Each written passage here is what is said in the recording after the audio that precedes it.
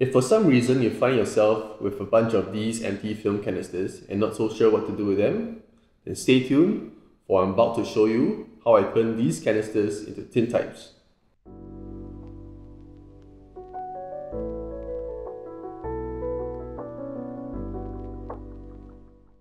Okay, I have to admit I'm actually a hoarder, especially when it comes to stuff related to analog photography. How I ended up with so many of these empty canisters is because most of the time I try to develop my own film. And over time I've sort of amassed quite a fair bit of these lying around the house.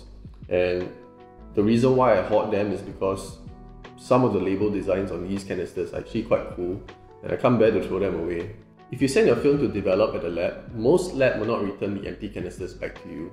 You could try your luck by requesting for them to do so, and if you're lucky, some labs might even have some extra empty canisters lying around they can't wait to get rid of.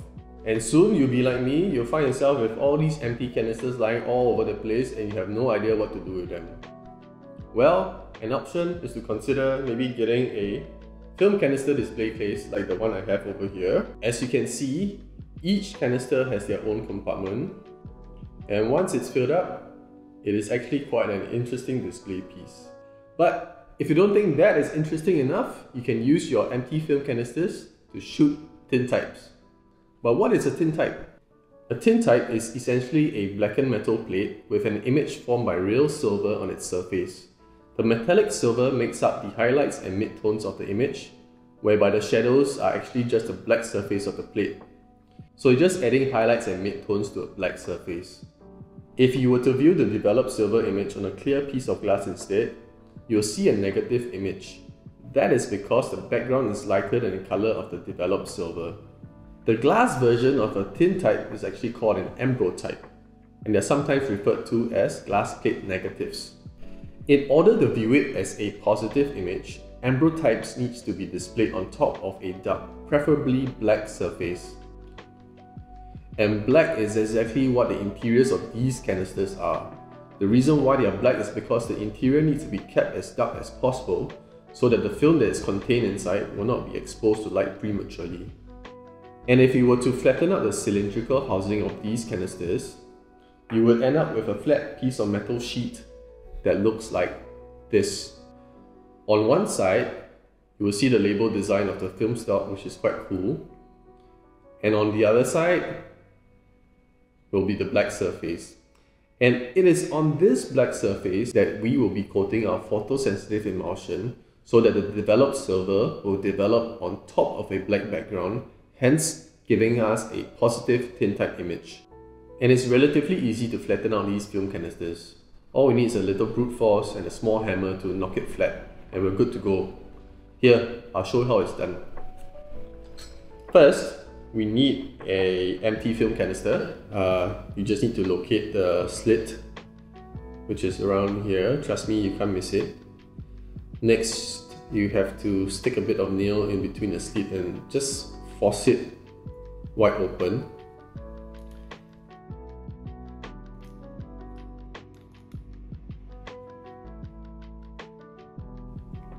I'm actually making it look difficult because I'm recording at the same time, but it is actually easier than it seems, trust me.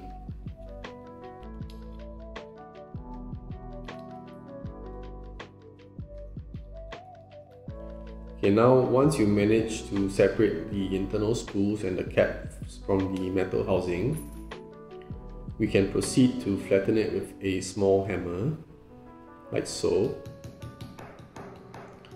I will focus on the edges as that actually determines the overall flatness of the plate, so focus more on the edges. The last step, we need to remove the light seals from the top and bottom ends.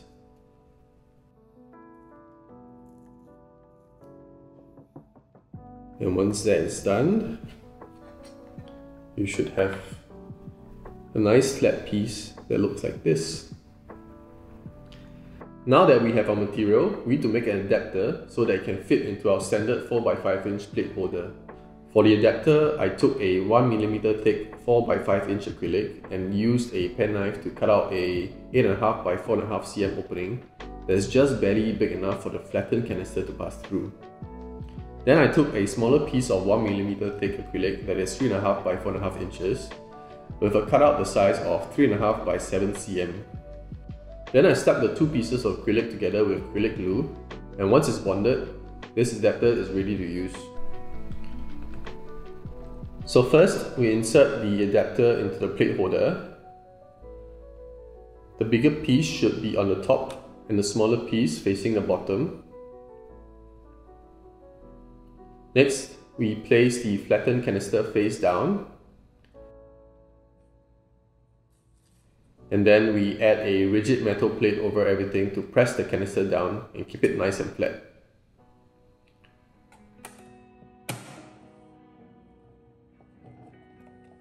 We can open the dark side to check if the adapter works. In this case, the canister is not that flat to begin with, but you get the idea. So now that we have our material and we figured out how to load it into our camera, let's now go and try to make our film canister tintype. Let's go!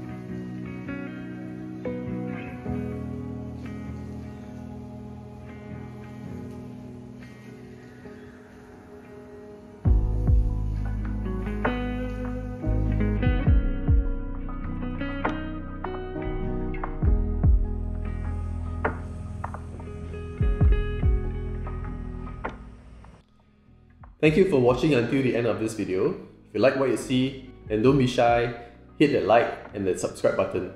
If you're based in Singapore and would like me to shoot a canister tintype portrait for you, then leave a comment in this video to tell me why you would like to have one, and I'll pick 3 subscribers with the most interesting comment as the winner. I'll announce the winners in my next video. Until then, stay safe and I'll see you soon. Bye.